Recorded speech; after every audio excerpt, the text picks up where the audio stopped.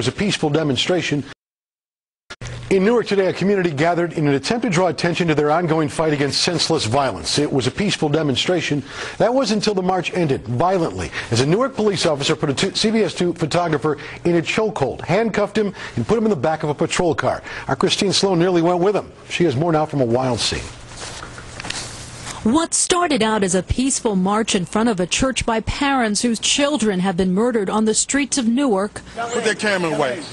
Turn the camera on. Put the camera away. Put the camera away. My man, you heard what I just said, man? Now get the camera out of here right now. You get your hands off my camera. It turned violent when a Newark police officer arrested our CBS 2 photographer covering the story. Stop! Put your hands behind your back. No, he's going with me. He's going with me. You can't arrest him! I can do whatever I want. The camera kept rolling as the officer put our photographer Jim Quatermine in a chokehold, then handcuffed him.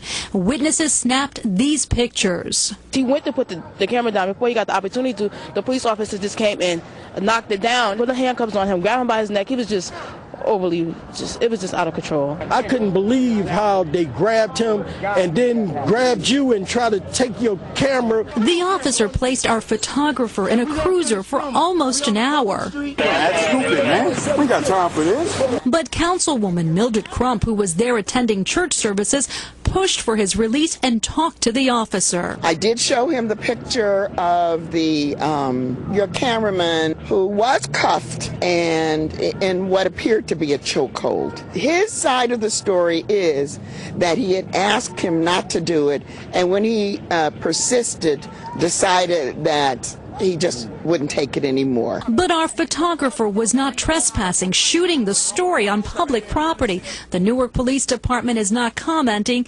The officer even threatened to arrest me. None of your business. Stay away from me right now, or you'll be sitting in that car. One of the reasons I said we need to release your cameraman is because you have a constitutional right to videotape what is going on. The Newark Police Department says it won't comment until they have looked at all the facts. In the meantime, Councilwoman Crump says she will ask for an investigation.